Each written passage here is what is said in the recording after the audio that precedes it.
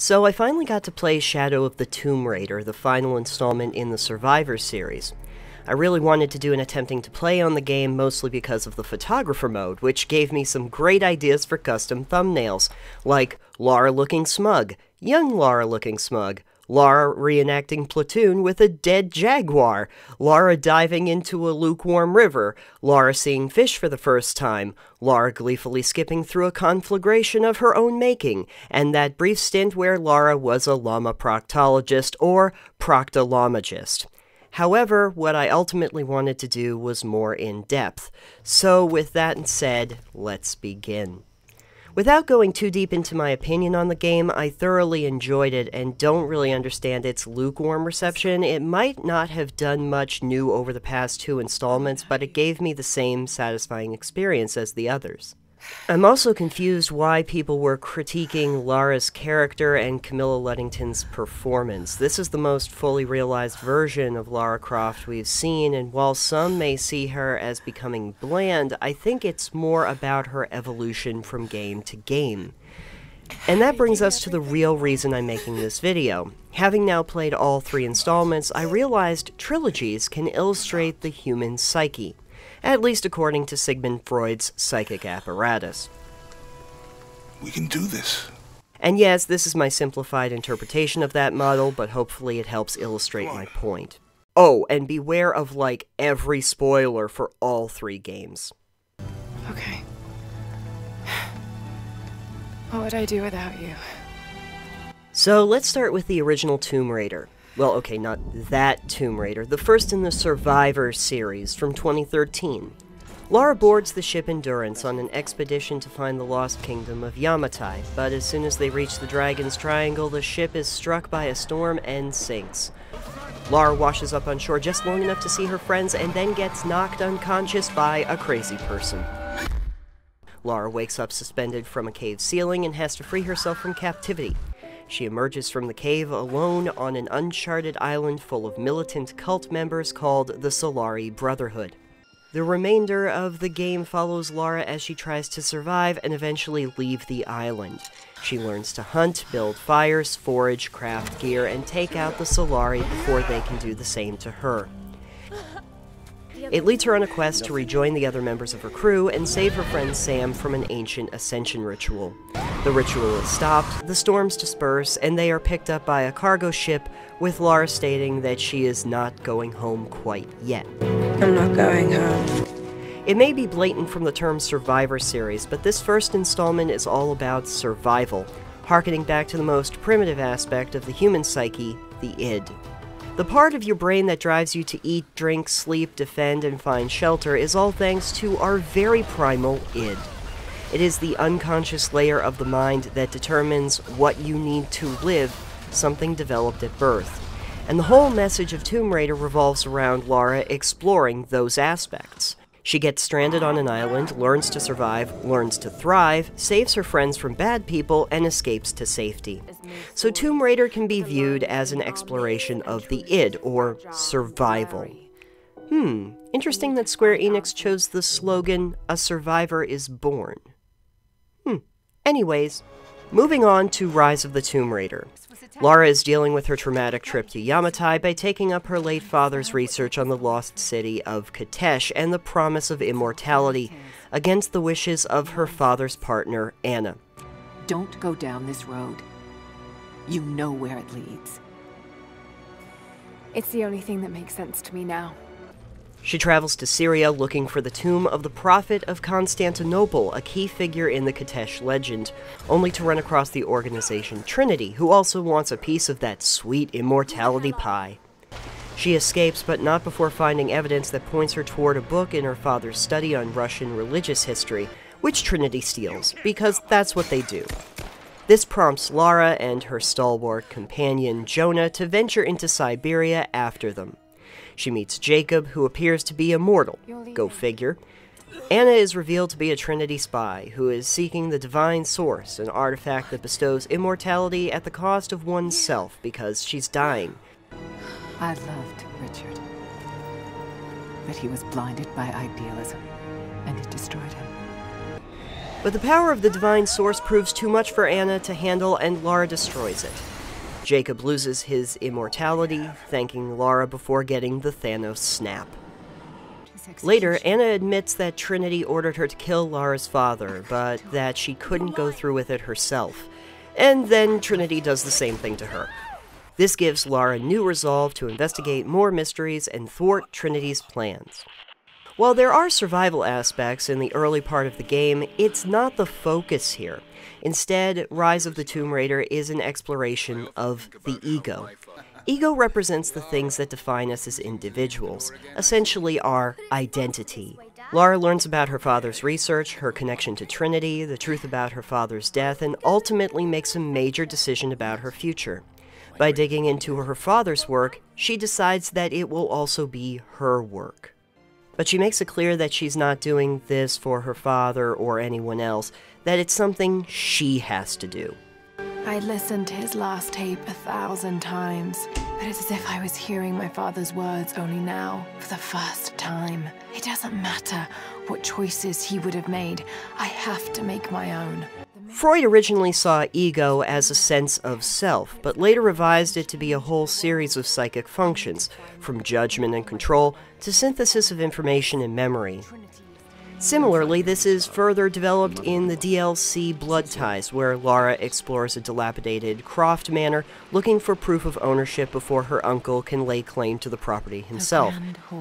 Since your return from your expedition to Yamatai, I've grown increasingly alarmed at your erratic behavior. I can only assume you suffered some kind of psychological trauma and are only acting out as a call for help. And if I may be blunt, you're acting like your father when he was at his worst. He nearly lost the manor himself in those days. I'd hate for you to repeat his mistakes.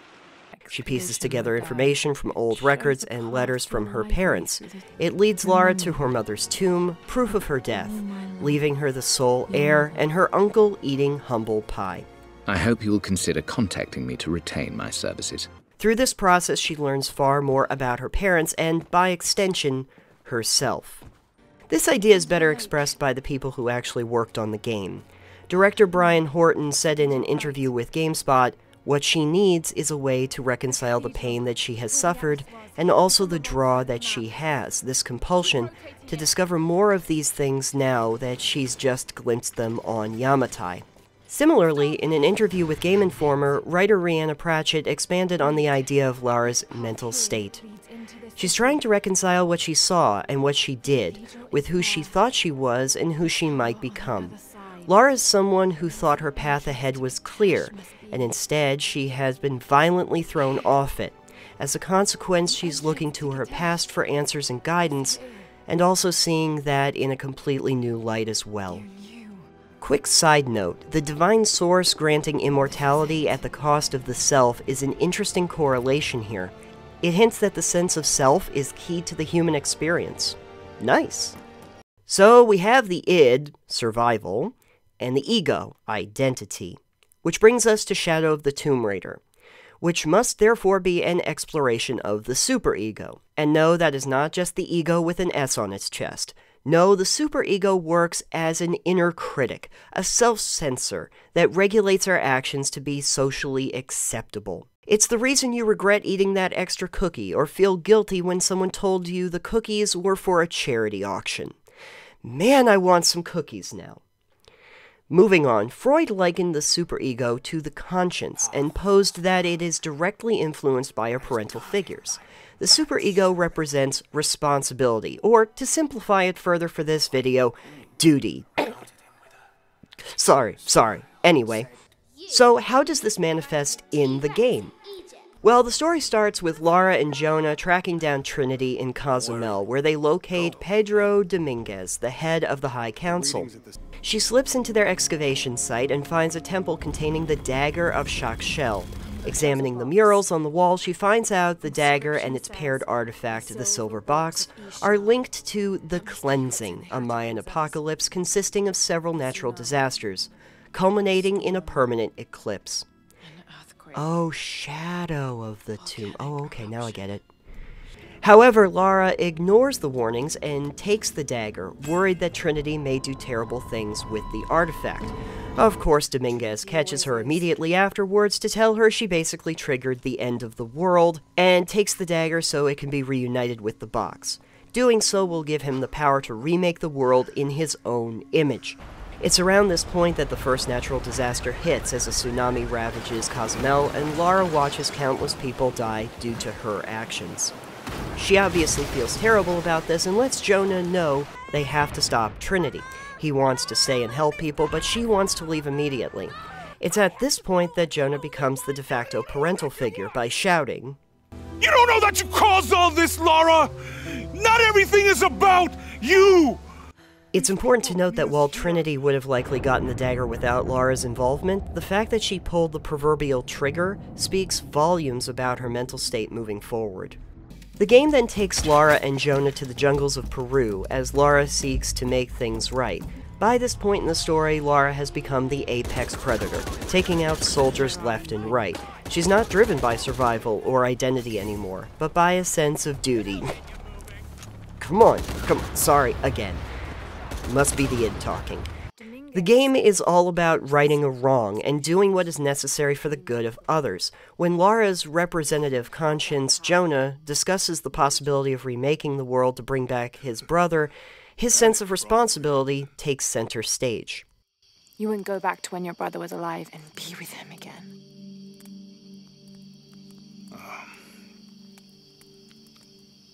And lose everything else? No way. I like this world. It's not perfect. But everything I love now is in it. I'm not afraid of bats. I'm not afraid of anything. They find the hidden city, there are tons of those apparently, of Paititi, and discovers that Dominguez wants to pierce the box with the dagger to grant himself the power of the god Kukulkan. But the power of Kukulkan is not enough to prevent the apocalypse and reshape the world, only sacrificing the god will do that.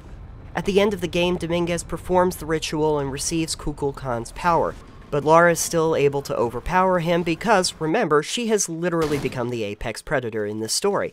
However, before he dies, Dominguez transfers the power of Kukulkan to Lara. Now infused with the power of a literal god, Lara is faced with one last morality test. She could use her new power to reshape the world and revive her dead parents. With this key and the silver box, we can remake the world. Instead, she chooses to sacrifice the power of Kukulkan to end the cleansing and preserve the world as it is. She is beholden to no one but herself at this point, and only has her conscience to guide her, through the lessons instilled by her parents and the voice of conscience represented by Jonah. Lara makes a decision that requires personal sacrifice, but benefits the world as a whole. It's her responsibility. Her... be cool, Nathan? Duty. Sticking that landing is crucial because if Lara didn't do that, she risks going down a much darker path. Here's a clip from Entertainment Tonight where Camilla Luddington, the actress who played Lara throughout the Survivor series, is talking about her character in Shadow of the Tomb Raider. Lara, in the beginning, she was hunted by Trinity, and now she's kind of turned into the hunter. She's definitely the hero, but there's almost like she could almost be the villain at the same time. There's questionable, there's questionable actions that she takes, and then she regrets, and so she's very complicated in this game. And many times, heroes that deny their responsibility become the villains. Look at Anakin Skywalker. At the end of the prequel trilogy, he still thought he could act.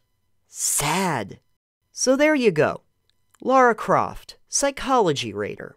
But Nathan, you likely scream through the monitor, does this apply to other trilogies? Actually, yes, you can see a similar pattern in some trilogies. Let's take the original Star Wars trilogy, for instance.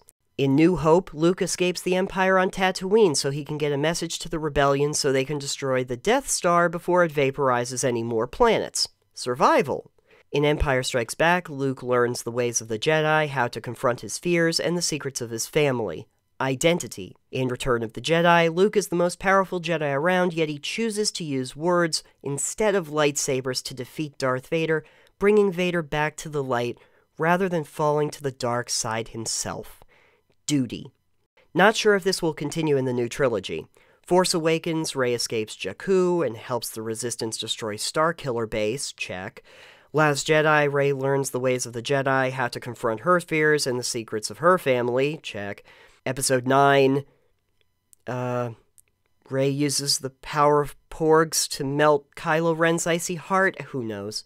You could also use Sam Raimi's Spider-Man trilogy, and not just for the random fact that Macy Gray makes an appearance in the first film, performing a song off her album, The Id.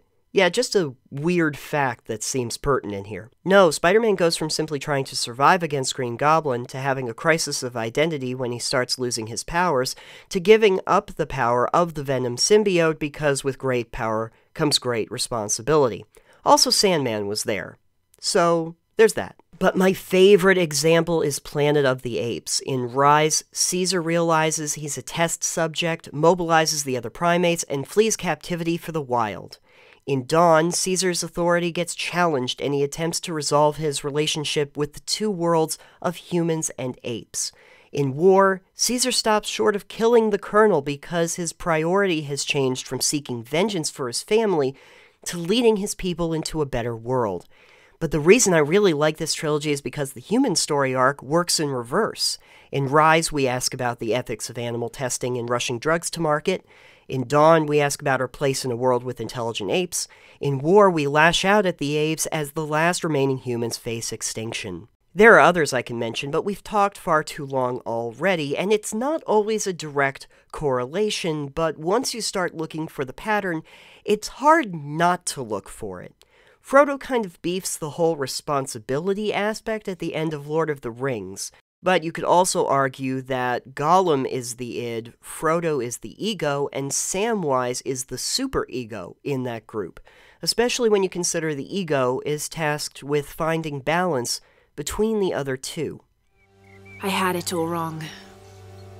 I thought that taking control of my life meant venturing out to do something extraordinary. I thought I had to fix everything. But the mysteries of the world are to cherish more than to solve. I'm just one of their many protectors. And hey, I know these are three purely psychological concepts that have no bearing on neuroscience, Mom. But perhaps this can explain why trilogies are so effective as character arcs. They provide a window into our personal development by showing us what it means to be a person. For now, it just feels good to be home.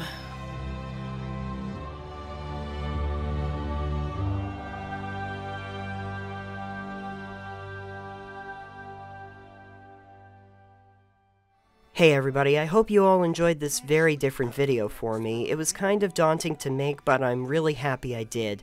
But what trilogies are your favorites and why? Feel free to leave your comments below. I'll probably be doing some lighter attempting to play videos for a little while. But if you liked this, let me know. Your feedback is always appreciated. Thanks! Goodbye, Mom. Goodbye, Dad. No. You're my research assistant. Oh yes, you're quite right.